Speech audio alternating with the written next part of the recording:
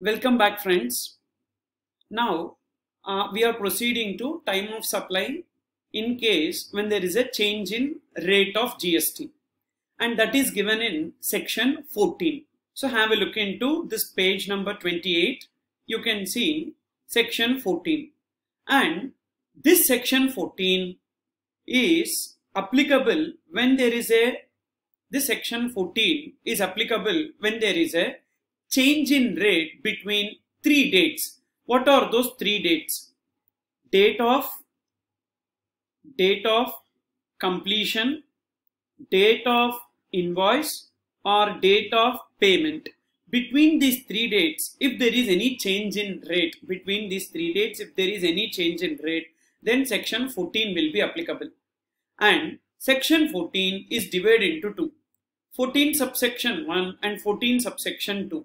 That is, if DOC, that is date of completion, is before change in rate, then section 14 subsection 1 will be applicable.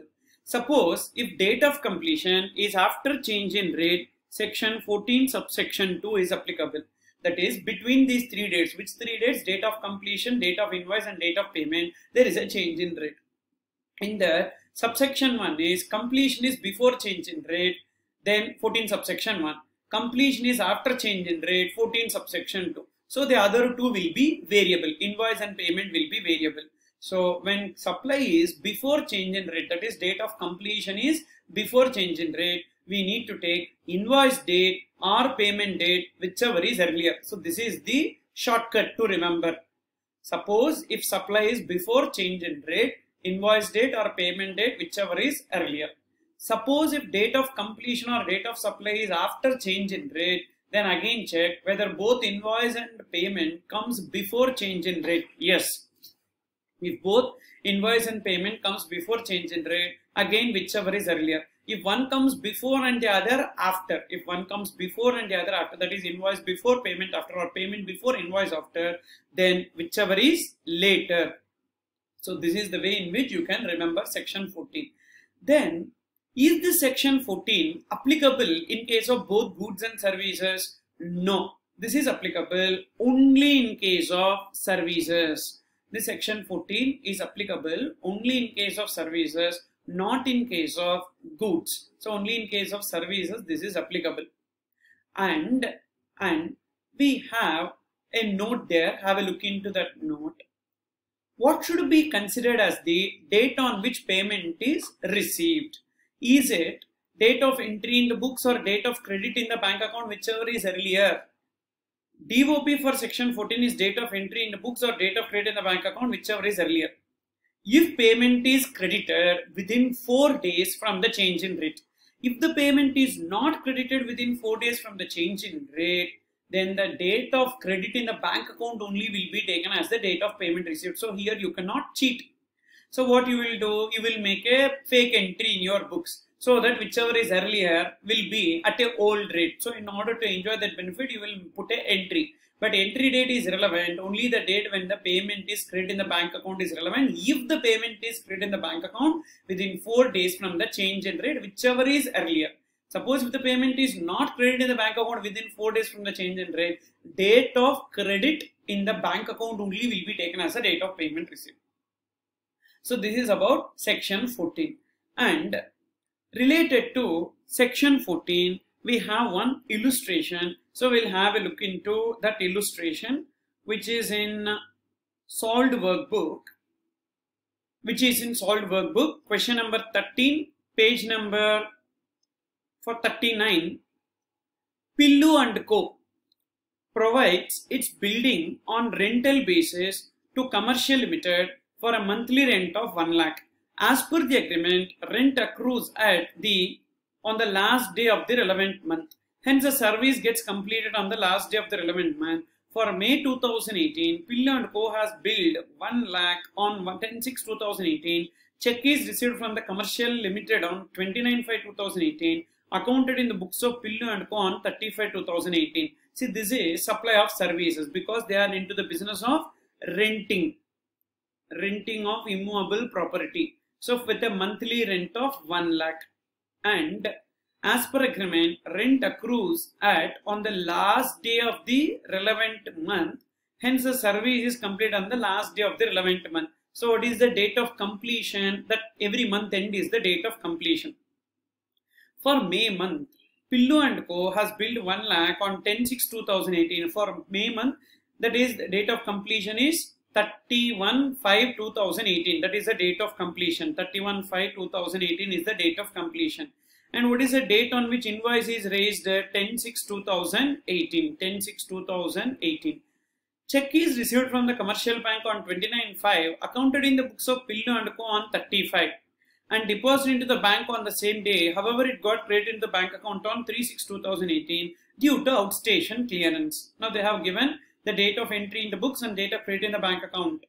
Meanwhile, the GST rate is changed as 18% from 12% on 1/6/2018. So there is a change in rate. Whether supply is before change in rate or after change in rate. What is the date of change in rate?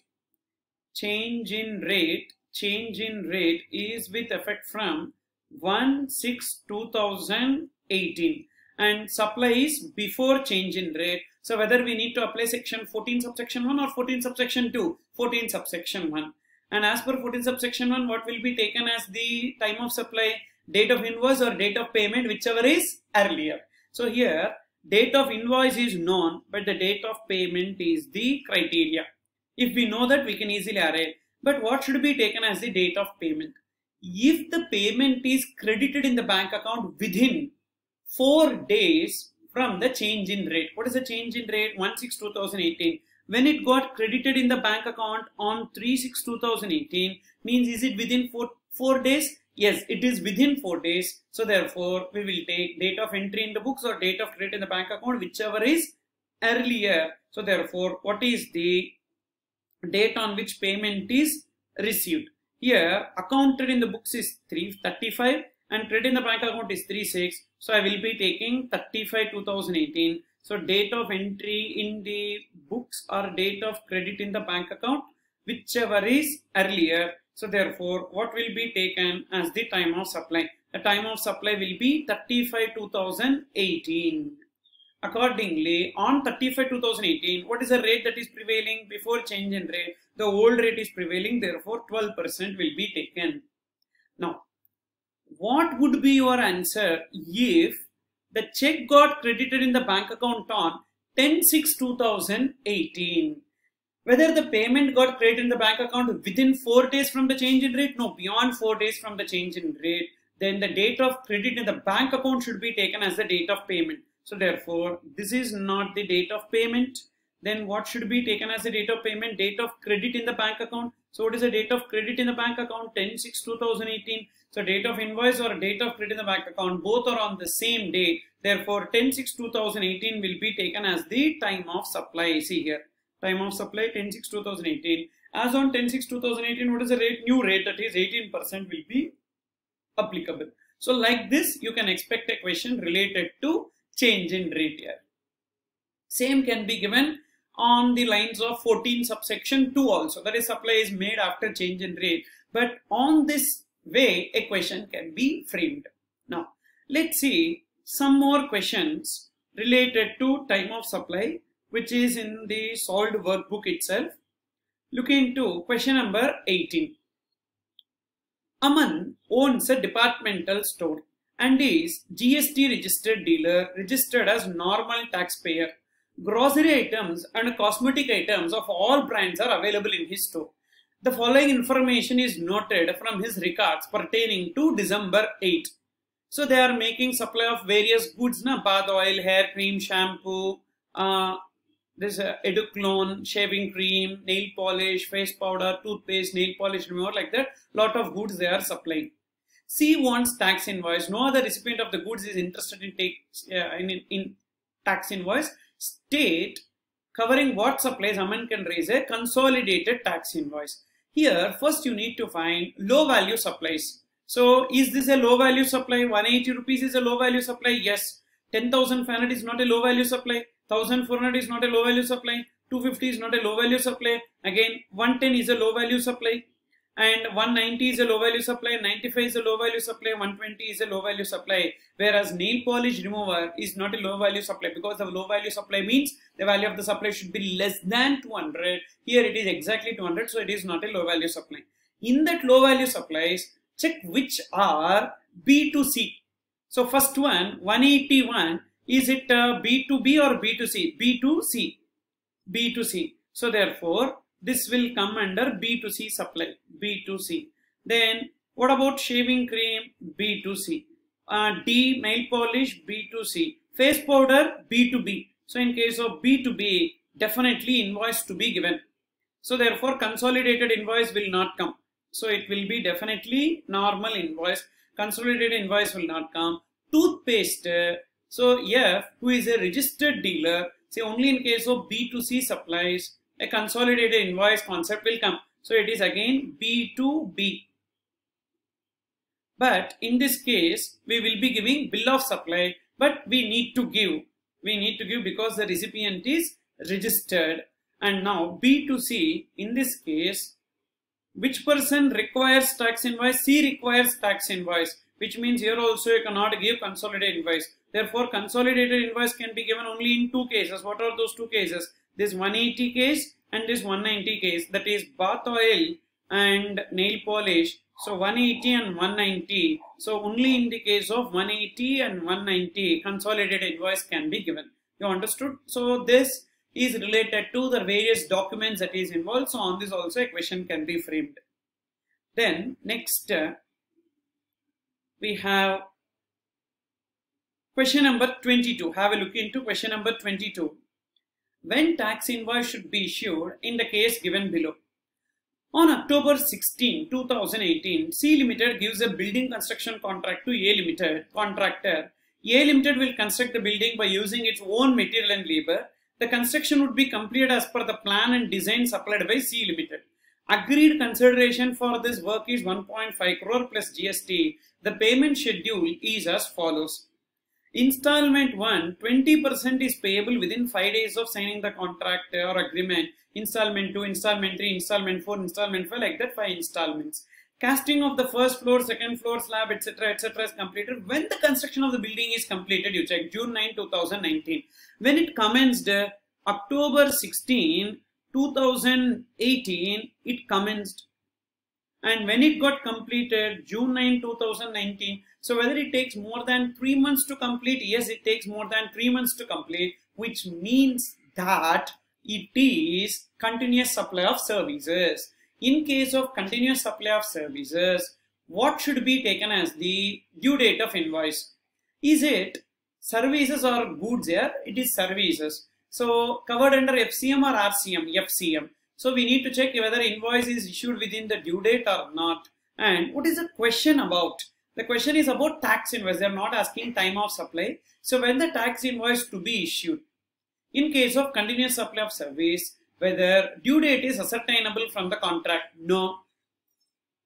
Then whether payment is linked to completion of an event? Yes. So on or before respective completion of the event, the respective amount invoice to be given. For casting of the first floor, second installment is arising, and when it is completed, November 2nd. So November 2nd, by November 2nd, invoice to be given with respect to installment 2. And with respect to installment 3, December 8. With respect to installment 4, April 8. With respect to installment 5, June 9. So that is the time limit by which invoice to be given. So this is related to section 31, due date of invoice here. Then, so this are some questions related to time of supply as per our workbook. Now we will see questions for practice given by ICI. So have a look into this chapter 6, time of supply. So this is from the questions for practice given by ICI. Have a look into this. Chiku Traders is a registered supplier of plastic goods. On 10th April, Chiku Traders received an order from Nilu Traders for supply of consignment of plastic goods. So whether it is supply of goods or supply of services, supply of goods. And what is the question about? Determine the time of supply. That's the question. Determine the time of supply. That's the question. So time of supply in case of goods, we need to refer to section 12. in that whether it is FCM or RCM. So if you look into the question, nowhere it is given that it is covered under RCM, then it is FCM. In case of FCM, goods, forward charge mechanism goods, section 12 subsection 2. What should be taken as the time of supply? Due date of invoice or actual date of invoice, whichever is earlier.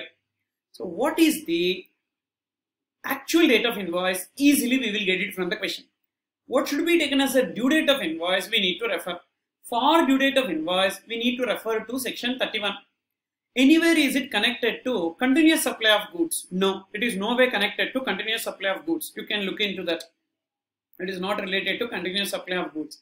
Is it sale on approval or on return basis? No, that information also we don't have in the question. So then we need to apply the general provision. General provision says whether supply involves movement of goods or supply does not involve movement of goods. That you need to identify. Please read.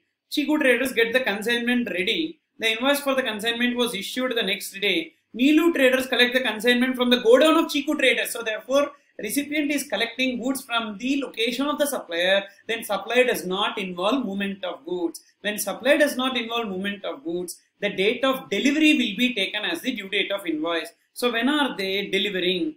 So on 25th April, Nilu traders collect the consignment. So that should be taken as the due date of invoice. Payment is irrelevant here. What is the actual date of invoice? 16th April. Therefore, we need to take due date of invoice. So 16th April is what? Actual date of invoice. 16th April is actual date of invoice. And due date of invoice is 25th April. Therefore, whichever is earlier, 16th April will be taken as the time of supply. You can see the answer. 16th April is the time of supply. What is the presentation? Very simple here. First, you need to refer about section 12 subsection 2. That provision you need to write. Thereafter, you need to write the due date of invoice, and then you need to link the current question to those provisions so that you will get the answer. Remember, a 4-point approach in presentation of answers related to this type of questions. First, you need to give the reference here, section reference. And second, you need to write the provision. Third is the discussion. So, current question you need to link to the provision. And last, conclusion, that is what is the time of supply in this case. So, the time of supply is so on, so day. Like that you need to present. So, what are the 4-point approach? First, you need to give reference. First, you need to give reference. Then, you need to give provision. You need to write provision. And third, you need to make the discussion. And finally, you need to give the conclusion. So, if you follow these 4 steps in presentation of the answer, definitely you can expect good marks. Then, look into question number 2. Mr. Mahendra Sharma, an interior decorator registered at Ahmedabad, Gujarat, provided service to one of his clients, XYZ Company Limited, registered at Pune. The provision of service was completed on 10/8/2000. So what is this service? So what is this supply? Supply of service. So an interior decorator service. Interior decorator service. So in case of interior decorator services, whether we have any RCM, is it covered under Sir, CG, got, salads? No. So it is covered under FCM. Then we need to refer to section 12 or 13. Services, we need to refer to section 13. Is it FCM or RCM? FCM. So 13 subsection 2. What should be taken as the time of supply? If invoice is issued within due date, invoice date or payment date, whichever is earlier. If invoice is not issued within due date, completion date or payment date, whichever is earlier. Now continue with this. So when the service is completed, 10/8/2000, 10/8/2000, service is completed. So therefore, invoice to be issued within what time? Is it continuous supply of services? So when the service is completed 10/8, when the service is entered, do we have any information? We don't have any information as to when the service is entered. So therefore, this is the date of completion. The payment was entered in the books on 11/8/2000. This is the date of payment. So what is the date of completion? 10/8/2000 is the date of completion. And what is the date on which payment is entered in the books? 11/8/2000. With effect from 16/8. So this is a question related to change in rate here. Applicable GST rate was increased from 5% to 12%, there is a change in rate.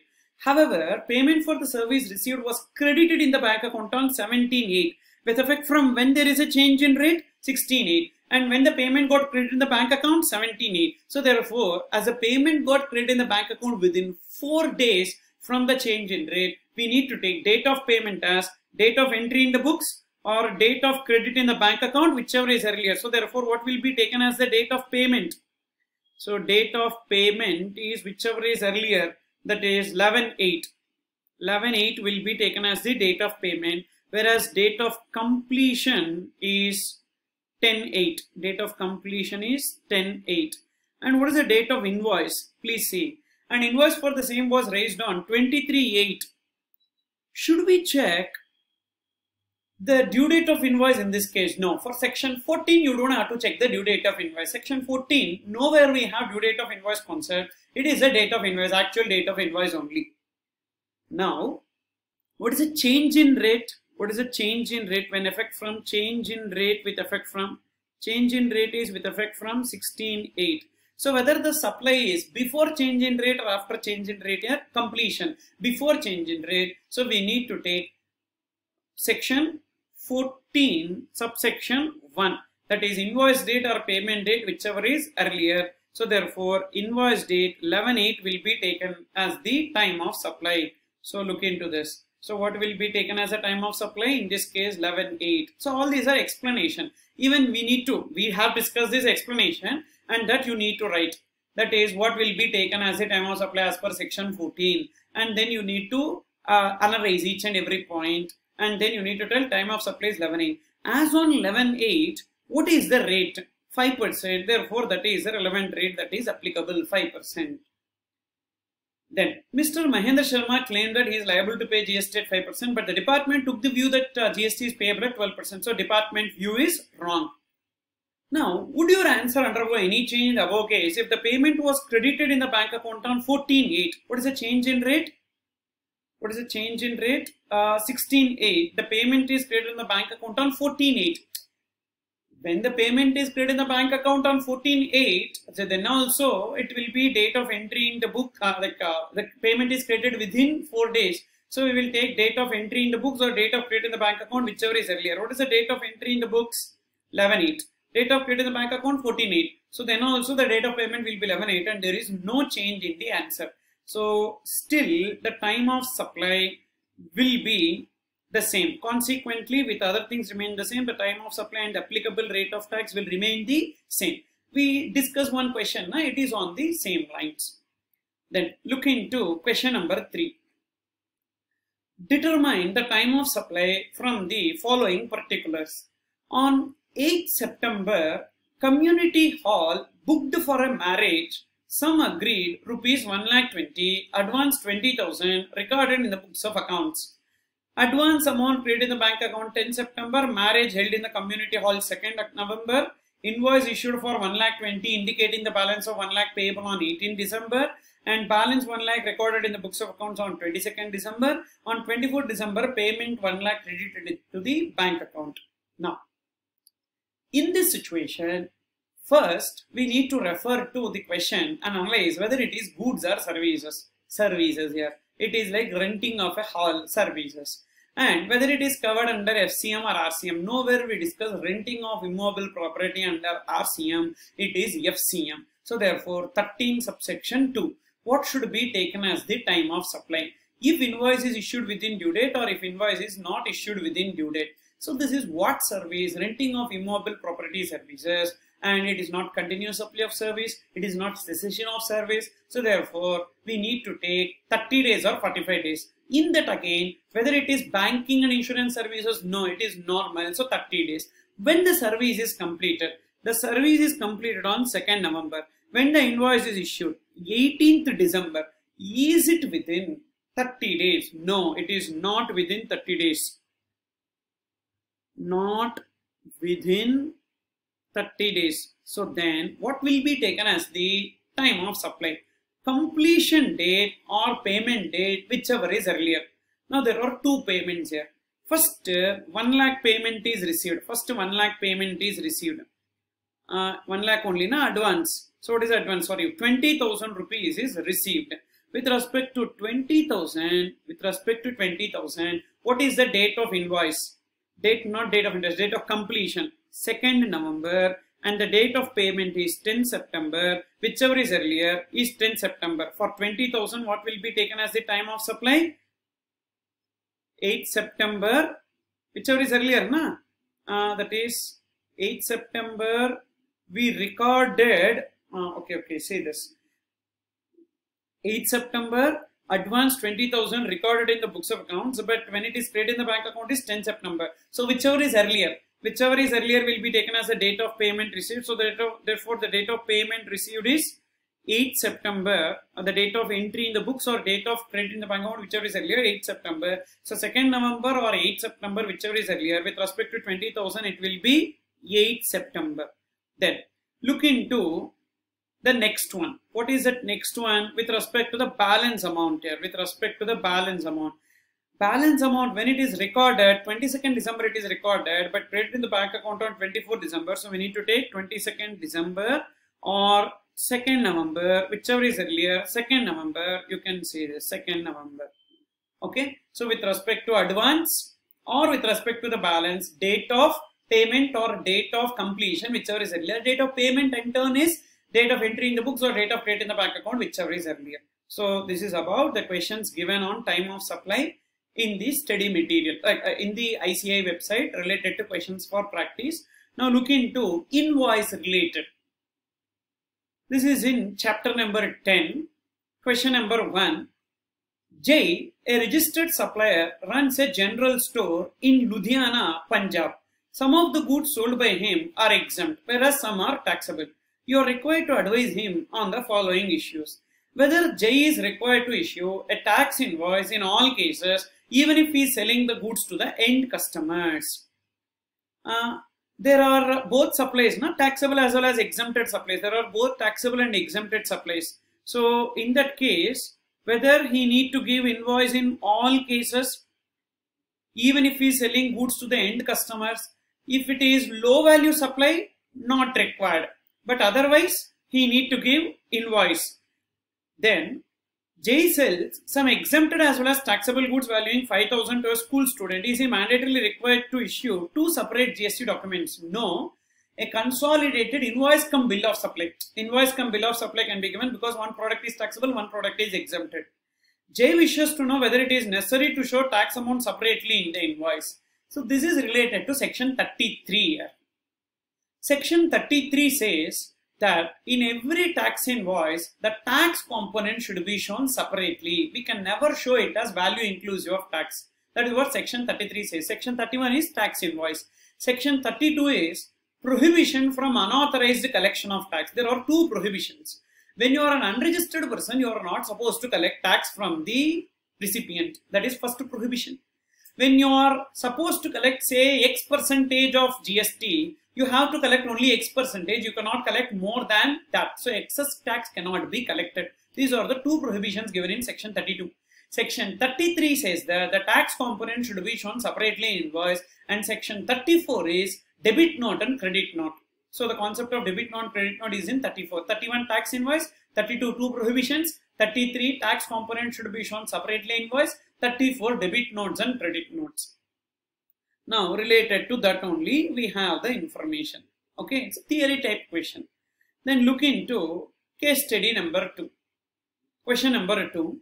Avatar Enterprises Kanpur started trading exclusively in Ayurvedic medicine from July 1. Its turnover exceeded 40 lakhs on October 3. The firm applied for registration on October 31 and was issued registration certificate on November 5. Examine whether any revised tax invoice can be issued in the given scenario. If the answer to your first question is in affirmative, determine the period for which the revised tax invoice can be issued. Now this is a concept related to revised tax invoice. We discussed it in depth. First, whether the person is liable to get registered. If yes, what is the date on which he is liable to get registered? Trading exclusively in Ayurvedic medicines from July 1, 2000. So they are exclusively engaged in making supply of goods. Then the threshold limit is 40 lakhs. and when that 40 lakhs is exceeded October 3rd, therefore this person is liable to get registered on October 3rd. And when they make application October 31st, is it within 30 days? Yes, the application is made within 30 days. Then what will be taken as the effective date of registration? October 3rd will be taken as the effective date of registration. Effective date of registration. Then when the registration certificate is granted, registration certificate is granted on November 5. So therefore, from October 3rd to November 5, whatever supplies are made, with respect to those supplies, a revised tax invoice can be given after November 5 within 1 month. So that is a time limit for issuance of revised tax invoice. So for what period we can give revised tax invoice? October 3rd to November 5th within 1 month from November 5th. That is by December 5th, the revised tax invoice to be given. So we discussed one illustration on these lines. So same thing is given here. Then look into another question. Discuss the provisions relating to issuance of invoice or document in the following circumstances. We discussed now various documents involved. So this question is related to that. Advance payment is received against a supply, but subsequently no supplies are made. As and when advance payment is received, supplier has to give receipt voucher to the recipient. And if that advance is returned because supply was not made, if invoice is not issued, a refund voucher to be given. If invoice is already issued, then a credit note to be given. So that you need to write. Second, goods are sent on approval for sale or on return and are removed before the supply takes place. Now, in case of sale on approval or on return basis, the supply will not happen at the time when the goods are removed for delivery, but the supply takes place upon acceptance by the recipient. Therefore, at the time when the goods are taken for delivery to the customer or recipient, we need to give a delivery challan. So that details we need to write. And what will be taken as the time of supply? The date of acceptance by the recipient or 6 months from the date of removal, whichever is earlier. Third point, Mr. Mohan provides continuous supply of services to his client. Where the due date of payment for such service is not ascertainable, no advance has been received in this behalf. So when the due date is not ascertainable, we need to check as and when the payment is received. If payment is linked to completion of an event, on or before completion of such event will be taken as the due date of invoice and the tax invoice is issued accordingly. In case of second point here, first while taking the goods, we need to give delivery challan. When the supply really happens, we need to give tax invoice. So this is about the third question. With this, we completed all the questions for practice as per ICI. Now, one more concept is there, and that is what will be taken as the time of supply in case of real estate transactions. So that also we will discuss. Have a look into this. Have a look into this chart.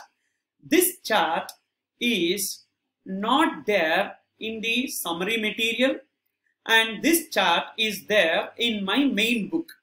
So this chart, if you want, you can make note, because real estate transactions, not much questions are being asked. So, but you cannot ignore it. So I have just given vaguely in the summary material, but in detail I am discussing here. So if you want to make note of this chart, you can pause the video and you can make note of this. And I will be discussing it in a flow. Okay. So now have a look into this. What is the context we are discussing about? There is a real estate builder or a developer. When this real estate transactions will come under supply, we discussed sale of building when entire consideration is received after completion certificate or first occupation, whichever is earlier, CC or FO, whichever is earlier. If entire consideration is received after the date, then it is excluded from supply. Means if the flats are booked before that CC date, chargeable to GST supply. If the flats are booked only after CC date, which is excluded from supply. Now, whenever I say CC date, we have to understand it as CC or FO, whichever is earlier, completion certificate date or first occupation date, whichever is earlier. And this builder or promoter will be making inward supply related to FSI, TDR or long-term lease that we discussed in 9 subsection 3. In 9 subsection 3, we discussed TDR or FSI or long-term lease received by a builder from a landowner will be covered under supply of services and it is chargeable to GST in the hands of builder or promoter under RCM. Now I am taking the transaction. There is a landowner here. First there is a landowner. Then there is a builder. This landowner is giving supply of TDR or FSA or long-term lease which is covered under RCM. This is the inward supply to the builder. You understood this? First there is a landowner, then there is a builder. Landowner will give TDR, FSA or long-term lease which is taxable under RCM in the hands of the builder, and this is an inward supply to the builder. Now, this builder is using this TDR, FSA or long-term lease in relation to residential flats. We have a proportionate exemption. What proportionate? To the extent of floor area of residential flats booked before completion certificate, it is exempted. So, value of inward supply into 18% minus exemption with respect to residential flats booked before completion certificate or first occupation, whichever is earlier. This we discussed in revision 7, exemptions chapter we discussed. If you want, you can refer to revision 7. There we discussed this particular point. What is that exemption about? For example, I am liable to pay, I am a builder here. I am liable to pay GST under RCM. Now, whatever GST I need to pay under RCM, I have an exemption, proportionate exemption. What proportion is exemption? To the floor area of residential flats booked before completion certificate divided by total floor area, that exemption is available. And remaining I need to pay GST. And that GST when I should pay, whether the consideration is monetary or non-monetary, I need to pay the GST based on time of supply as per special provision. And what is that special provision? Completion certificate date or first occupation date, whichever is earlier, will be taken as the time of supply. You understood this? And then next one. Suppose if the TDR or FSA or long-term lease is used for commercial flats, whether the exemption is available? No, the exemption is not available when it is used for commercial flats. Then GST is payable, full GST is payable on inward supply under RCM. Now, if the consideration is monetary, means the builder is giving monetary consideration to the landowner, time of supply is as per normal provision. So what is that? Inward supply covered under RCM, services covered under RCM, section 13 subsection 3. What is that? Date of payment or 61st day from the date of invoice, whichever is earlier, normal provision. What if that TDR or FSA or long-term lease is used in relation to commercial flats and the consideration is non-monetary? So the builder is giving few flats as consideration to the landowner. In that case, the time of supply can be determined only as per special provision, because logically the value of this consideration can be determined when? Only at the time of completion. So whatever is the sale value of the flats at the time of completion, that value can only be taken. So due to that reason, CC or FO, whichever is earlier, special provision. This is in case of inward supply. Then outward supply of the builder is sale of flats. With respect to this outward supply of sale of flats, when GST is payable, suppose if the flats are booked before completion certificate or first occupation, whichever is earlier, then it is covered under supply. If the flats are booked after the date, then it is excluded from supply and GST is not payable. And whatever flats that got booked before completion certificate or first occupation, there are few flats which are allotted to the landowner. As non-monetary consideration, we need to take time of supply as per special provision. Now remember, whatever flats that is given by builder to the landowner is taxable 2 times. How it is taxable 2 times? As inward supply it is taxable under RCM, and as outward supply it is taxable under FCM in the hands of the builder. Now, with respect to flats allotted to the landowner, he need to pay GST because he is constructing that. What is the consideration for that? TDR, FSA or long-term lease is the consideration.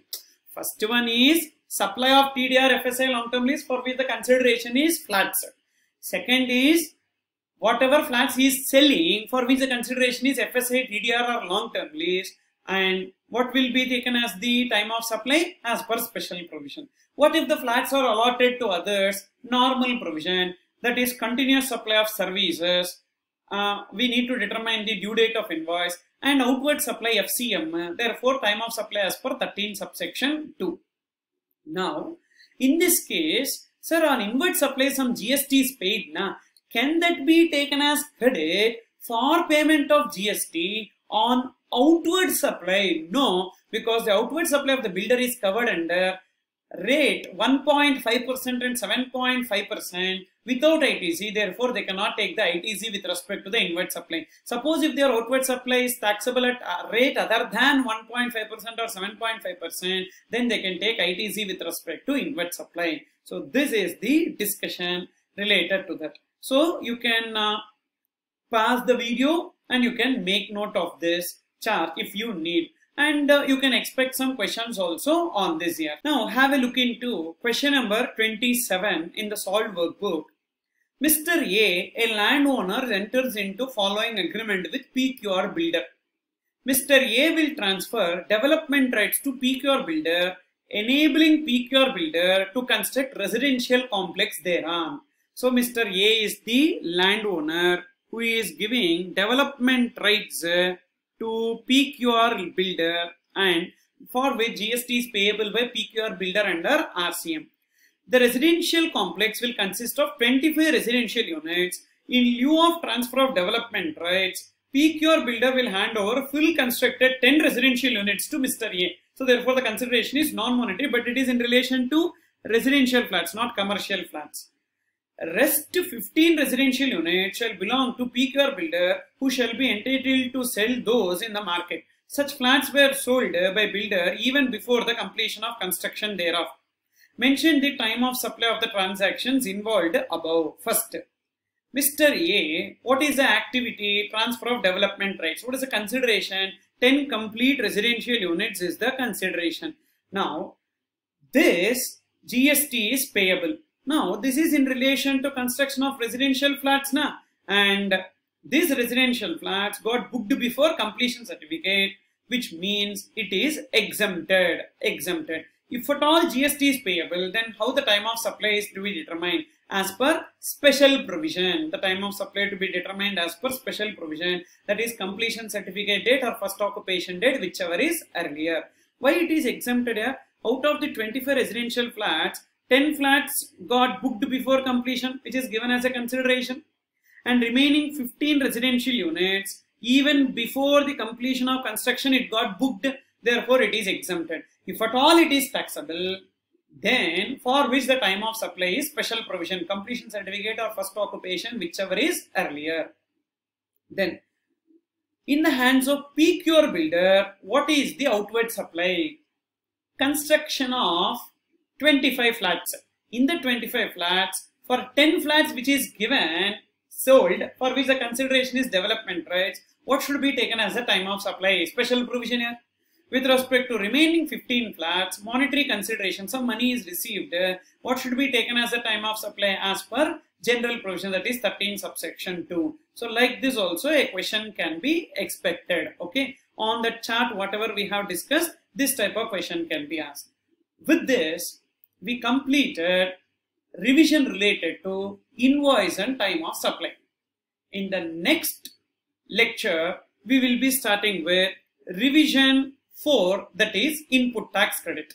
Thank you, and please do subscribe to my channel and share these videos as much as you can to your friends. Those who wanted to get benefited, they can get benefited. And even if you have any queries, you can Telegram, there is a Telegram group. In that group you can join and you can post your queries, or separately also you can contact me, you can reach me and you can post your queries. Okay, and therefore these queries, whatever you send, give me some time to reply, and within a span of time I will be replying to your queries. And thanks a lot, and we will be watching the next video tomorrow. Thank you.